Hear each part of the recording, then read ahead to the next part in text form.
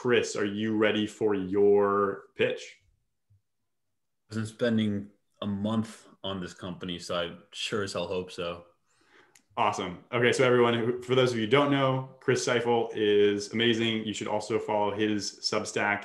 He organized the FinTwit Summit recently, and that was an amazing event. I was re-listening to a lot of those presentations earlier today.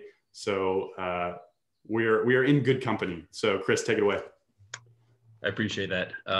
So for those of you that do somewhat follow me or know what I've been up to, I've been, I guess, all over semiconductors lately. It's really been the sector I've been focusing on. 2 weeks ago or so, I sent out a pretty quick piece to all my paid subscribers on a company called Kulike and Soffa. Kulike and Soffa, I'll refer to them as K&S. They're a advanced packaging and disassembly equipment company in the semiconductor space. And my original thesis has kind of been blown up because the stock has moved 20% in the past 2 weeks. But with that being said, the thesis is pretty simple. So it's a $3.5 billion company right now. They're trading on about 18 times forward earnings or year-to-date earnings. I'm having them at 17.5. Next 12-month earnings. And when you look at the thesis, really what it comes down to is that they are a leader in not only just packaging in general with wire bonding, which accounts for 80% of all semiconductor packages, but also for advanced packaging, which carries higher margin and which is where the entire industry is moving towards. So if you haven't heard, there's a chip shortage right now. And because of that chip shortage, there is 6 to 9 month lead times for the equipment companies. And so what that means is that for the really first time in quite a while, the company is able to have visibility into its forward sales, so into 2022. So on one hand, you have really this backlog of demand that the company is just cranking at high utilization rates or full capacity, trying to meet the demand of the fabs and the IDMs, which are also operating at about 96% utilization, which is about 16% higher than what you would be kind of in a bull market.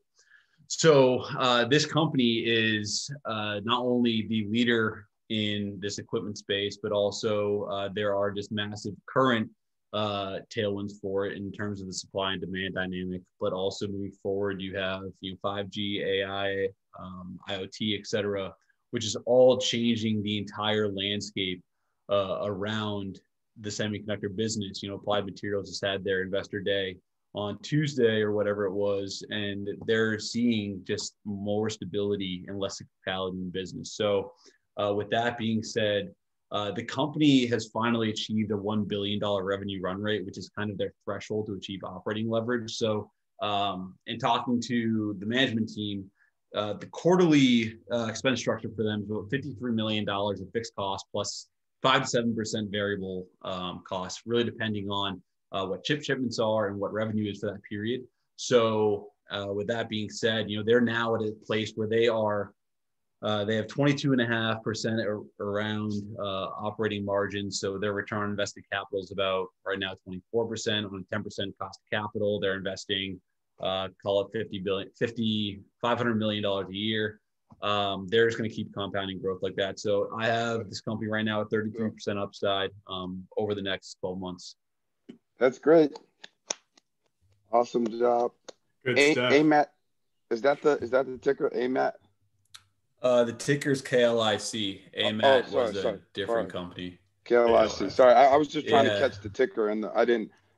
I was trying to keep it short for everyone, but a big part of the thesis too is that technically it is breaking out, so it's a very high probability bet right now.